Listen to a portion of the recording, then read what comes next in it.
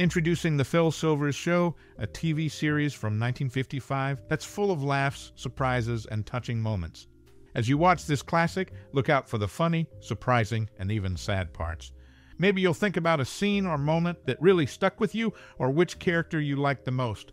Share your favorite memories or personal stories about the show in the comment entrance below. We'd love to hear from you. Keep watching, there's a lot more to discover. The Phil Silvers Show, which premiered in 1955, is a classic TV series filled with humor, heart, and memorable characters.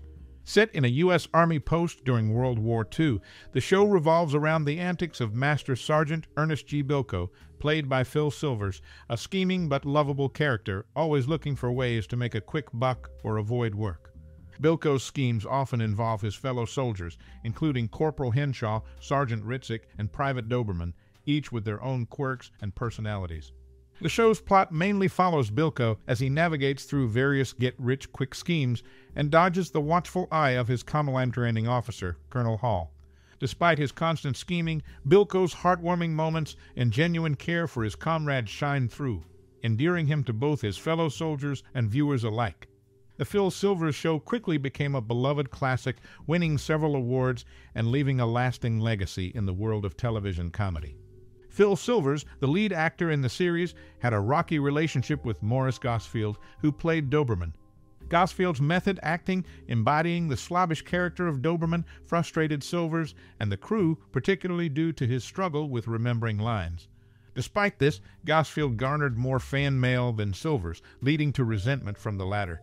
Silvers recounted in his autobiography that Gosfield's popularity inflated his ego, causing tension on set. Tracy Silvers, Phil Silvers' daughter, pursued a career in film production and writing.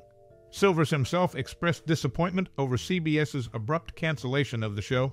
These behind-the-scenes dynamics offer insight into the interpersonal challenges faced by the cast, contributing to the show's legacy. The Phil Silvers Show started in 1955 and became a popular comedy on TV. It was first filmed in New York City by Nat Hiken. Later, it moved to Los Angeles after Hiken left. David White also appeared on many MTM shows, showing his different acting skills. He was known for playing a bully who learned lessons on The Andy Griffith Show.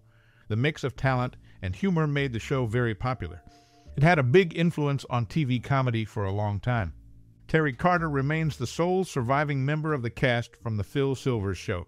Originally titled You'll Never Get Rich, the show earned its moniker from a lyric in the 1917 World War I marching song You're in the Army Now.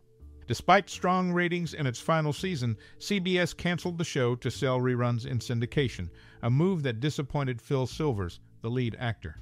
The abrupt cancellation left Silvers feeling upset as he had not been consulted beforehand. The reruns found a new home on NBC and aired continuously for 40 years. Such behind-the-scenes insights shed light on the challenges faced by the cast and add depth to the show's legacy. George Kennedy, who served in the U.S. Army, provided technical advice for the show and made his acting debut with a minor role as MP, Sergeant Kennedy. He later gained recognition for his recurring roles in various TV series, including as CPL, Henshaw in The Phil Silvers Show. He showcased his acting skills in other shows like Gomer Pyle Uzzum C, The Brady Bunch, and All in the Family. In 2003, the Radio Times ranked The Phil Silvers Show as the top television sitcom, surpassing other classics such as Fawlty Towers and Seinfeld. This recognition highlights the show's timeless humor and engaging characters. Terry Carter stands as the last surviving member of the cast. Originally titled You'll Never Get Rich, the series derived its name from a line in the 1917 World War I marching song You're in the Army Now.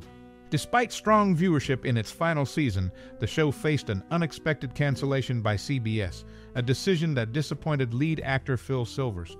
The abrupt end marked a poignant moment in television history, yet its reruns found a new home on NBC, where they continued to entertain audiences for 4 decades.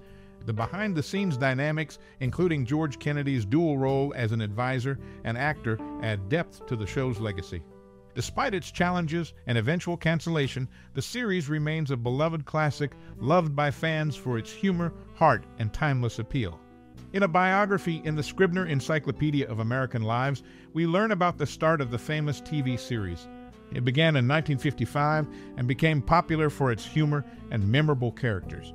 One important part is how Phil Silvers played Master Sergeant Ernest G. Bilko. He caused a lot of trouble with his plans, often involving other soldiers. Sometimes, when Paul Ford forgot his lines, Silvers would make up new ones, creating funny scenes with Colonel Hall. Even though everyone had fun on set, they still stayed true to their characters, which made the show feel real. Another big moment for the show was in 2009 when they made a stamp with Sergeant Bilko on it. This stamp was part of a series honoring early TV memories. It showed how much people still liked the Phil Silvers show even though it stopped airing on CBS. It kept going in reruns on NBC for 40 years. George Kennedy, who was in the U.S. Army before, gave advice and acted in a small role on the show. Kennedy and the rest of the cast helped make the show really important for TV comedy. To sum up, the Phil Silvers Show is still loved by many for its funny moments and characters. It was even named the best TV sitcom by the Radio Times in 2003. Its humor and characters still make people laugh today.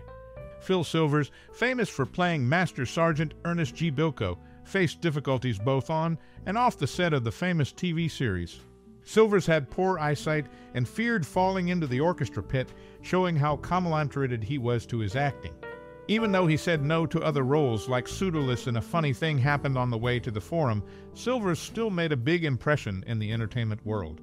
He talked openly about how he felt when the show ended, showing how being famous and wealthy can be complicated. The U.S. Postal Service honored the show with special stamps, showing how much it still matters in American TV history.